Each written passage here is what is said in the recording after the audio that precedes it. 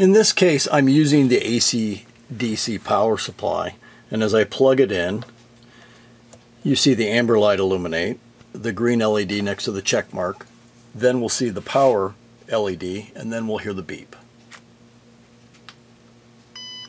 Once we hear the beep, we know the CDR 900 has finished its power on self-test, and we can now connect the USB cable to our PC and collect data. If we were connecting to a functioning DLC port in a vehicle that has power, the same situation will occur.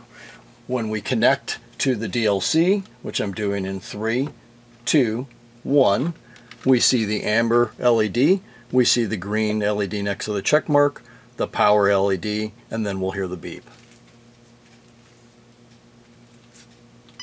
Once we hear the beep, we can now connect the USB cable to our computer and start the data collection process.